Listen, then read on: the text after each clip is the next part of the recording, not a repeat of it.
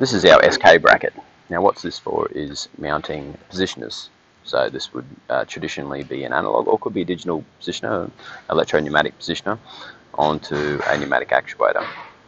Now traditionally the problem has been with different manufacturers of positioners, their mounting interface is a little bit different.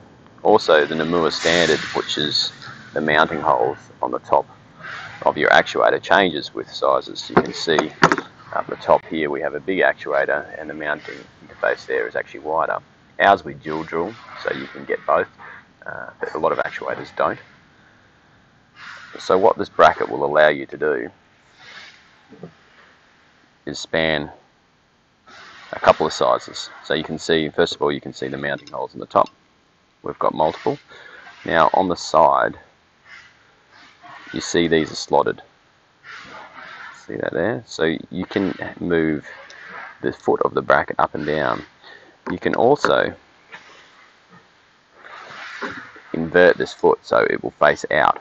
That will let you get a wider mounting. So you can adjust the height and you can have two widths on the bracket. So this Namur standard here, which is a smaller one, that fits on as it is. And then if we look up on the higher one, I haven't inverted it out, but you'll be able to see how it works. If you inverted those feet out, it would meet the bigger size Namur mounting interface there. Work on most brands of positioners and we'll cover multiple Namur mounting standards.